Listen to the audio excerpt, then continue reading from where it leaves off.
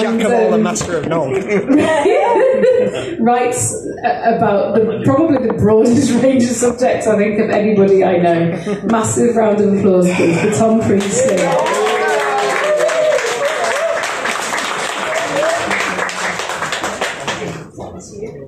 Hello?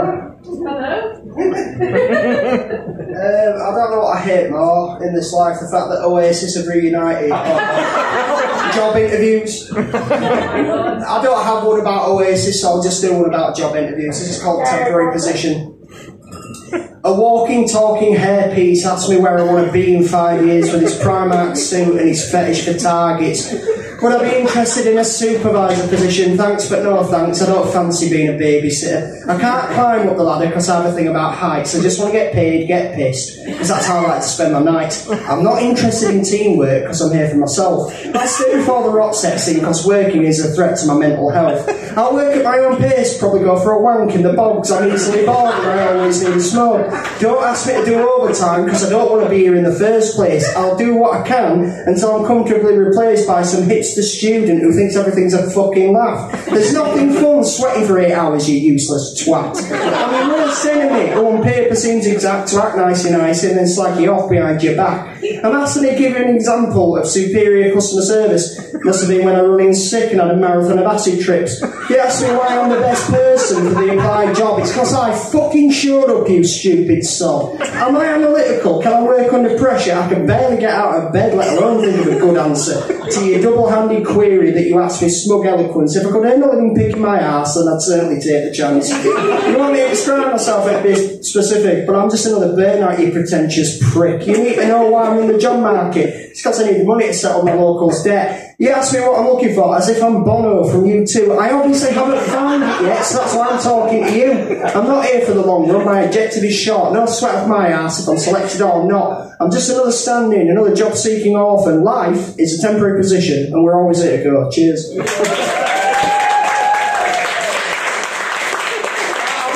have a request, and I'm going to try and do it from memory. This poem has got me kicked out of so many open mics.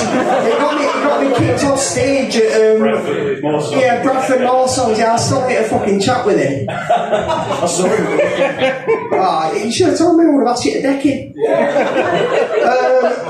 thing is, I don't administer this practice anymore either, which is quite a shame. I might do it later, but this is called You're Never Alone with a Hand. When you're in the mood, but she's not brooding, don't get upset, have a 5-finger pie.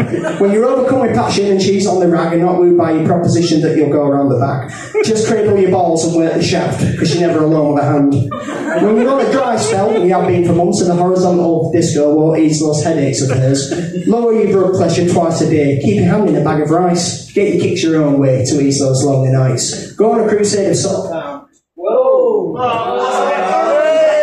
You've been cut off and you're crying. Just as that.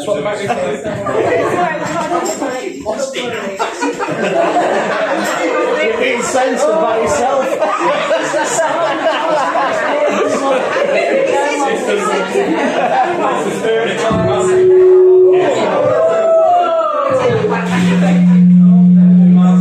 Divine intervention.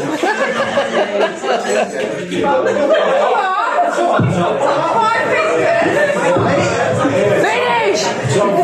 Finish it!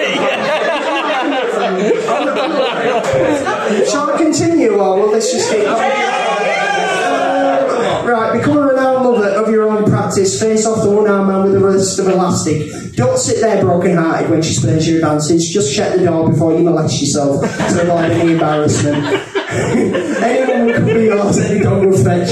If not, grabbing the devil by the horns is worth its best. Nobody knows better, and nobody touches you like yourself. Train that iron grip of yours for the betterment of your health. Spend some time with your favourite gland. You're never alone with a hand. Cheers. I'll do you more. And then I'll go for a wank. I was watching this thing on Jeremy Vine this morning when they were talking about like legalising drugs, and I mean I don't do drugs anymore. I want to thank Faye for offering, but you know. But, drugs. Nothing else. Oh, you went there, not me. But this is like this is about the last time I did LSD. This is called Flashback.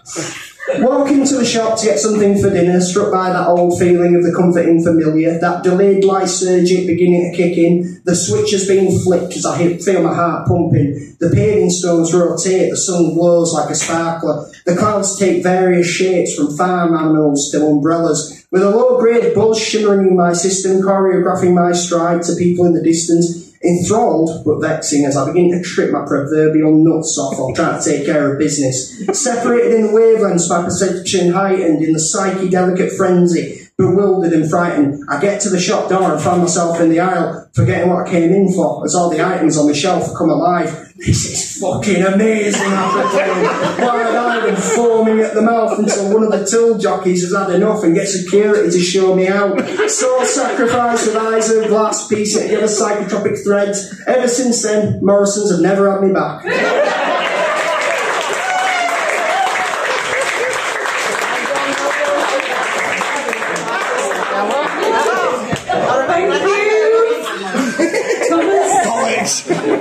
Thomas, what you mean more?